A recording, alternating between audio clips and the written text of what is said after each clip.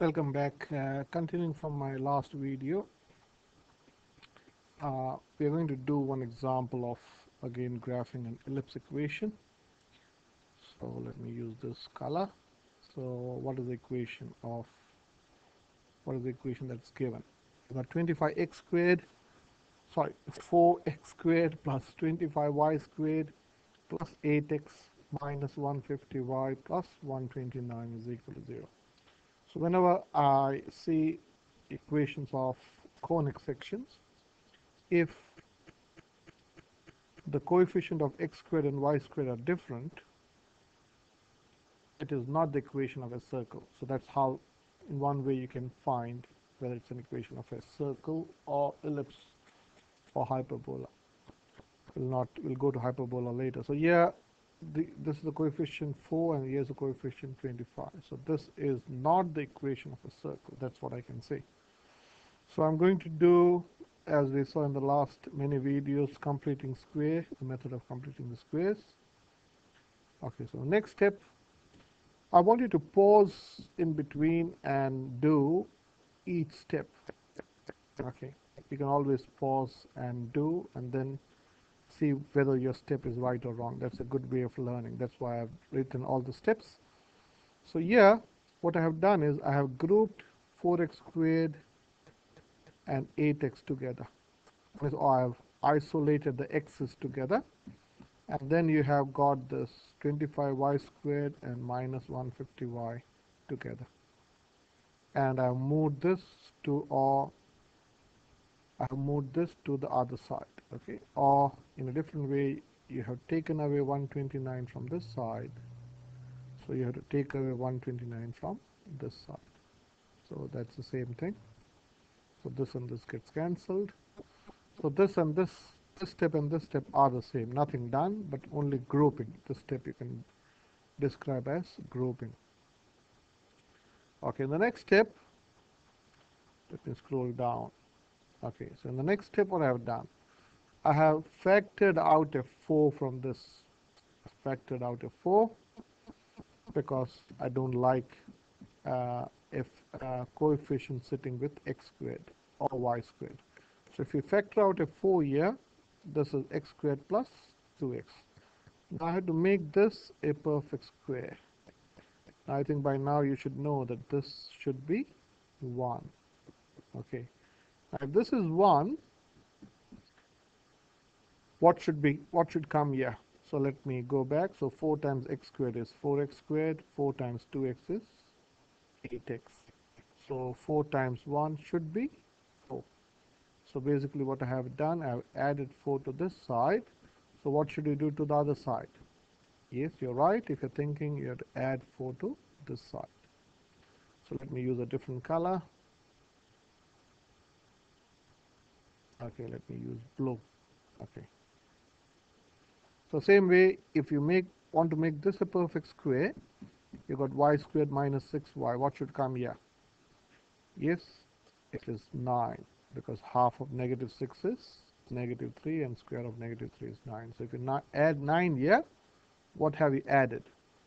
You have added 25 times 9. You can check on a calculator. That is 225. So if you write 225 on this side, you have to write 225 on this side. 225. Okay, so let me bring back my brown color. So this was the color probably.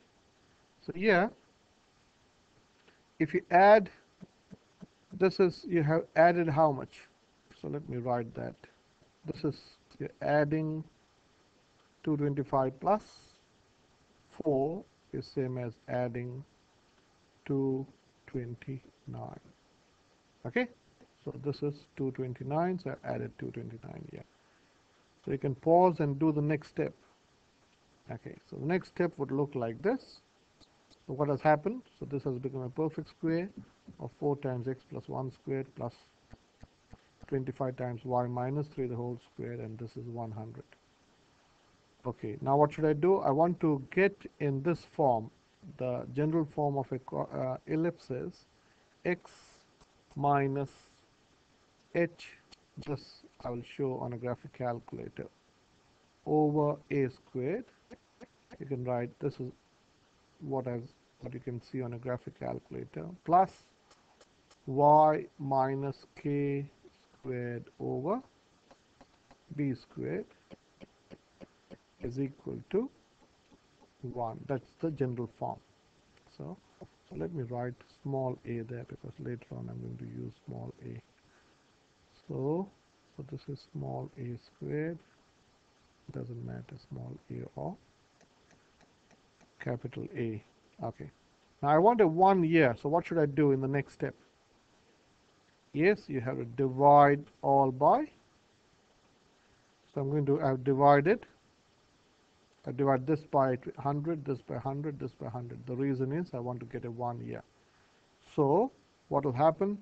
4 goes in 25, sorry, 4 goes in 100, 25 times, okay, and 25 goes in 100 4 times, okay, and 100 goes in 100 once, so this is 1.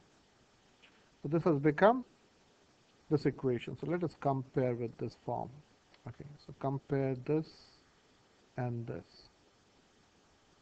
Okay, so here if this is the form, the center is,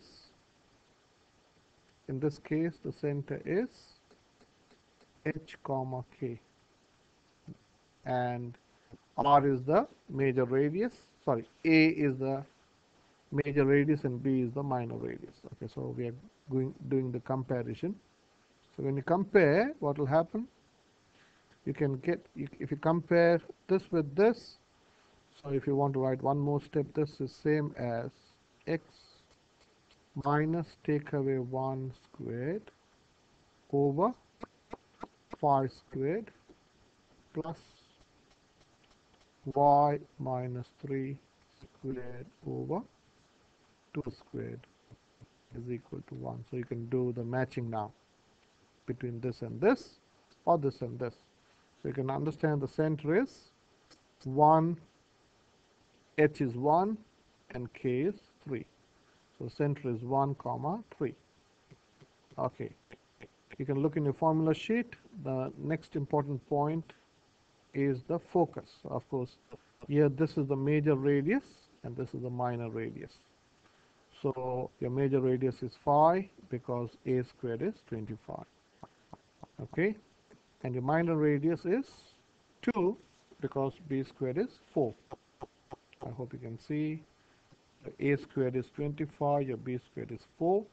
So your major radius is 2, 5, and your minor radius is 2. Okay, now we are almost there. So now the focal length squared, that is c squared, focal length is c, so this is the formula. C squared is equal to a squared minus b squared. Okay, so a, we are considering a to be the major radius in this case, and it is, because the major radius is 5 and the minor radius is 2. Okay, so what will happen now? So that is c squared is, a squared we know is, a squared is 25, compare a squared is 25 and b squared is 4. So what will happen? That is 25 minus 4 is 21. So the next step is c is square root of 21, which is 4.6 in 1 decimal point. Okay, so now the focal, you've got two foci. Okay, one is to the right and one is to the left of the center. So what's my center? So let me write the center again. So center is -1 comma 3. So you have to go 4.1 to the right and 4.1 to the left. That means what is being added here, because here the major axis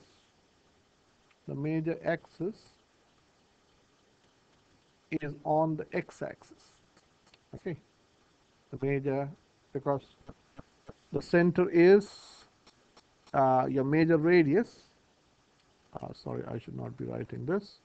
So the major axis is along the x-axis. That is what I meant. Okay, so here that's what I've done. Your first one focus is -1 plus 4.6, and the other is, so these are the point. So now let us graph this. Okay, I've got a grid, so let us plot the points. So let us use bright color. So what's the center? Always start from the center. The center is -1, comma 3. So this is your center. Okay, that's your center. And your major radius is 3. So I'll draw a radius of 3 from here. So 1, 2, I'll not bother.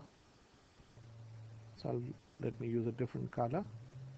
So you have to go 1, 2, 3 to the, sorry, the major radius is 5. So you have to go 5. 1, 2, 3, 4, 5. It's always good to count so that you don't mess up. Then you go 5 to the left. 1, 2, 3, 4, 5. Okay, so let us write the I will write the coordinates later. So this is your major axis. This is along the x-axis. And your minor radius is 2. So you have to go 2 up. So you go 1, 2. So this is a fat and a round ellipse, and you have to go 2 down. Okay, and then you have to draw the ellipse. So let me use a green color, and so you have to join the points.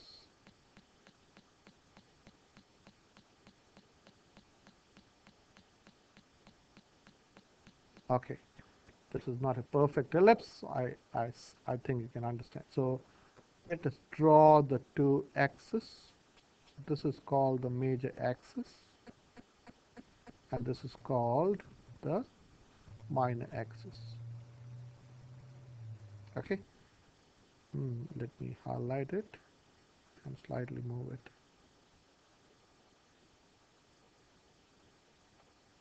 I hope you can understand. Let me delete it and draw it again.